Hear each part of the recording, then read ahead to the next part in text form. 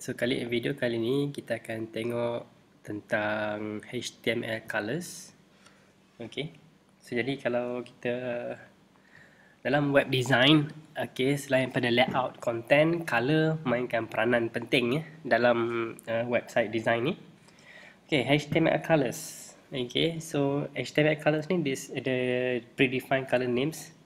Okay, kita boleh bagi nama, kita panggil dia nama, contoh dalam bahasa Inggeris lah, color orange, okay, grey, blue, red, black. Okay, so basically HTML dia support dalam 140, okay, 140 standard color names. Alright, 140 color names yang mana boleh search on, boleh refer pada W3 School. So ni dia. Okay, ni dia 140 color names yang kita boleh call. Okay, dim grey, floral white, ghost white, okay, light golden, yellow dan sebagainya lah. 140 nama predefined. Okay, so baik, colorsnya selain daripada color names, HTML dia support RGB, hexadecimal, HSL dan RGBA dan juga HSLA values. Okay, so basically apa yang kita akan tengok hari ni adalah ini dia. Okay, ada 4 topik lah untuk video kali ni. Jadi kita akan tengok color names. Okay, kita akan panggil nama color names ni, and then background color. So background color ni specifically kita akan tengok on text itself. Okay, background color on text itself, and then border color surrounding the text, and then text color. Alright, kita akan tengok satu-satulah. Jadi untuk pertama sekali kita akan cari color names lah. Okay, color names. Sini dia color names ni. Kita akan pergi ke Visual Code. Alright, kita akan create satu file baru, colors.html. Okay, colors. Okay, sebelum tu saya akan pergi ke index HTML dan saya akan terus create menu. Okay, terus create menu untuk dokumen tersebut. Okay, hyperlink reference equal to, so apa nama HTML? colors.html. Okay, then colors. So nanti dalam index page, home page, dia ada menu yang direct pergi ke page colors ni lah. Okay, so page colors HTML. Okay, head, title. So HTML colors. Okay, so we move ahead with body. So content kita akan letak dalam ni. So pertama sekali kita akan tengok colors ya. So macam mana kita nak panggil colors. So advantage kita guna Visual Code Studio ni, dia akan terus bagi hint untuk kita tengok color apa yang available throughout 140 color names ni. Okay, so saya akan bagi contoh color name ni, kita akan letak dalam heading 1 lah. Okay, kita guna headings, heading 1. So kita nak pakai color blue. Okay, so this is a text blue. Okay, heading 1 ni adalah heading ni nama dia blue. Okay, kita jadikan color text ni warna biru. Style H1 style, kita insert satu style. Okay, style. So apa dia? Kita background color dulu lah. Tengok macam mana background color. Okay, so nampak. So dalam Visual Code dia dah bagi siap-siap. Sebab ni mudah lah untuk kita. Kalau kita pakai text editor lain, contoh Notepad++, Sublime, dia tak provide ini. Okay, dia tak provide this one. Okay, so So blue. Okay. Search for blue. This one. Okay. Blue Save. So kita ada colors. Go back to the project. Colors. Okay. Nampak?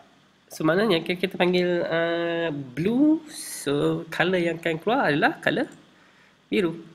Okay. Contoh satu lagi. H1. Okay. Kita nak panggil. Kita akan bagi nama teks ni adalah red. Sebab kita nak panggil color merah. Okay. Style equal to.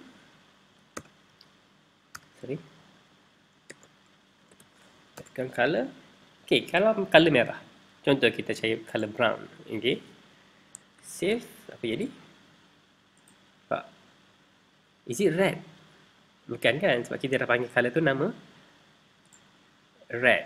Okay, kita panggil brown to the text red. So, color dah akan follow inilah. Tak follow ini. Ini adalah kita punya content saja. Okay. Tapi ini property untuk red ni. Text ni. So, property value dia adalah brown. Okay. So, kita cari red. Okay. Save. Itu dia. Okay. Maksudnya HTML ni kita panggil nama in English. Okay. Color name tu contoh yang mana kita boleh refer pada W3 School. Okay. This one available lah. Blanche almond. So, kita dapat color ni. Baik. Okay. So, background color.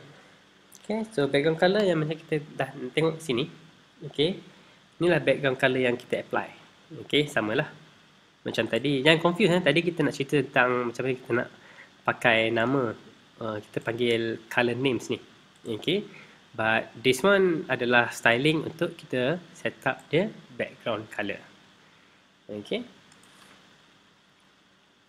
Okay, then kita buat text color. Okay, text color simple je. Okay, so dia boleh apply dekat headings dan juga paragraph. Okay, this text color is aquamarine. Okay, jadi h1 style equal to just put it color. Okay, color aquamarine. Okay, save. Tu dia. Okay, the text color is aquamarine. So this one kita letak we apply this text color onto headings. So what about we apply to paragraph? So paragraph. Okay, this text color is which color? Okay, kita akan test satu color. Maybe Bollywood cadet blue. Okay, cadet blue is cadet blue. Okay, cadet blue. Apply dekat sini. Style equal to color cadet blue. Dapat. Okay, cadet blue. Save. Okay, dapat. This one cadet blue color. Alright. Okay, next kita akan check macam mana kita nak buat border untuk text ni. The border will surround this text, but text itself will be by default lah color hitam. Okay, black in color. So kita akan buat headings. Okay, headings. Salam Khamis. Okay, so Khamis. Okay, style equal to okay border. Okay, border kita boleh set. Okay, border kita boleh set berapa tebal dia. Okay, melalui berapa pixel. Okay, ukurannya. Contoh kita nak set 3 pixel, and then untuk surrounding border tu kita boleh pilih ada 3 jenis. Okay, dot, solid dan juga dash. So kita buat solid dulu. Solid. Okay, so color dia apa? Solid red. Okay. Okay, contoh. Okay, maksud kat sini, untuk bila kita nak apply border, maksudnya apa tu, sepadan kot. Okay, kotak lah. Okay, style. Okay, border. So, kita beritahu, define. Siap-siap. Berapa ketebalan dia. So, sekarang kita guna 3 pixel. Okay, border type, solid. Border color, red.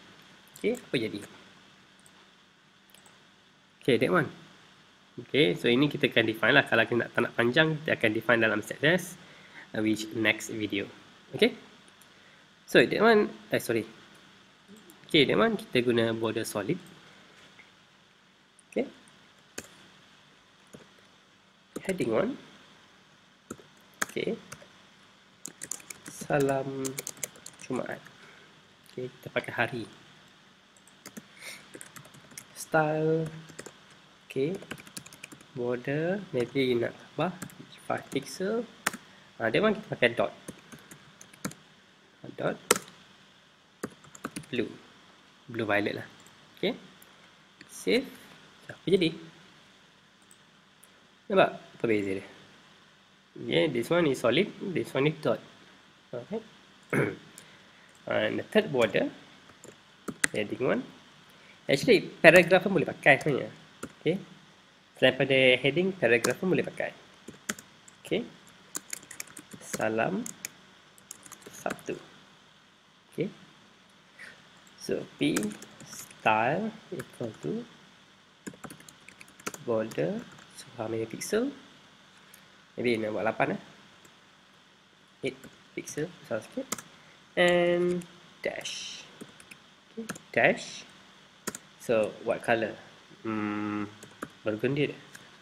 Burgundy tak ada. Okay, tak ada burgundy. Apa color best sikit? Dark green. Cantik. Dark olive green, okay? Cantik. Dark olive green. That one. Save. See? Dash. Okay, so in this one is very simple, straightforward saja. So, setakat ni itu saja apa yang kita boleh belajar tentang colors. Okay, so color names, alright, color names, and then text color, color border. Okay, there are 3 border types lah. Okay, okay, jadi seterusnya, okay, kita dah belajar macam mana kita panggil color names ni. Okay, another trick is, perasan tak? Dekat sini, dia ada hexadecimal character. Okay. The first character lah hashtag. Kan? And dia ada 6 digit. Okay. Hexadecimal character. So, this one refer to color mix. Okay. Color mix yang mana?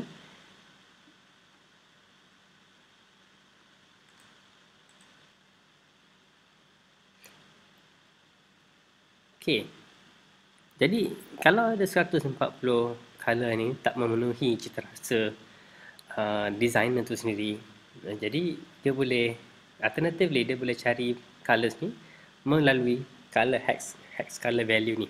Okay. So, kenapa hex color value? Apa maksudnya ni? Okay. Maksudnya dekat sini, hex color value, okay, hashtag, okay, red, green and blue. Okay, the mix of 3 main color ni, dan dapatlah warna yang diidamkan tu. Okay, jadi macam mana dapatkan color hex ni?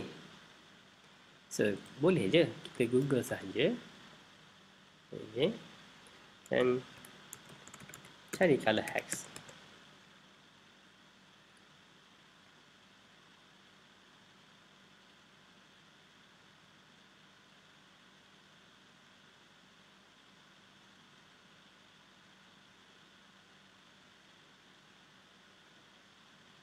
Okay, dapat color hex, carilah mana-mana. This one is very easy. Okay, kita dapat satu website, color hex. Okay, sebenarnya banyak website lain yang provide this kind of tools, ya. But this one is, this website, they provide palettes. Okay, so palettes, sebelum tu palettes ni adalah combination of 6 color yang kita boleh guna untuk combination of color dalam website lah.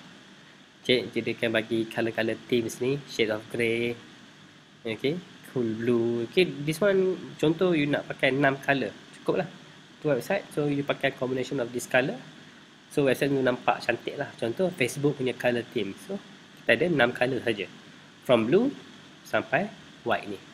Alright, so color HEX ya. So balik pada color HEX. Okay, this one dia provide color wheel, colors, cari color wheels ni. So ini boleh combine color, okay, kepekatan dia dan kecerahan dia, dan juga which color do you want. Okay, so dah dapat color yang nak, okay, copy saja this color HEX. Okay, copy lah, Command C atau Control C, copy, and back to our code. Okay, contoh kita pakai color yang mana atas ni kan.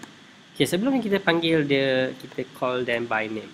Okay, now kita nak panggil dia melalui hash code. See, nampak tak? HTML visual code ni dia dah automatic set, dia dah buat automatic pilih color apa yang kita nak kat sini. Okay, save. HTML colors. Nampak? So sama color dengan color wheels kita. Okay, so memang pilihan color ni sangat lengthy. So kalau nak pilih color memang ambil masa. Okay, this one color palette yang kita boleh pakai. Okay, ataupun copy dari sini. Copy, tak ada nama color ya. Dia pakai dekat code sahaja. Paste dekat sini. Okay, save. Dan kita refresh. Nampak? So compare to previous ways yang previous method yang kita guna, calling the colors by its name, their name, but now kita akan guna method yang kedua. This is call them by hex color. Okay, and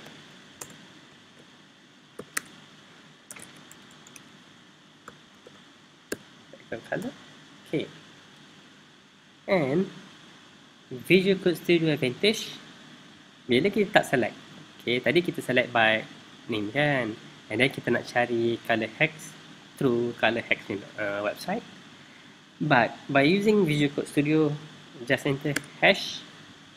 Okay, dan kita boleh cari color dekat sini. Okay,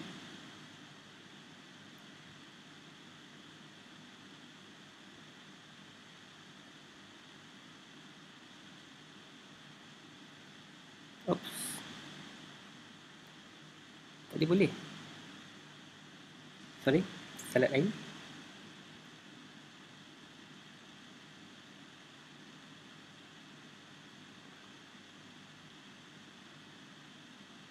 Terus dulu. Okay,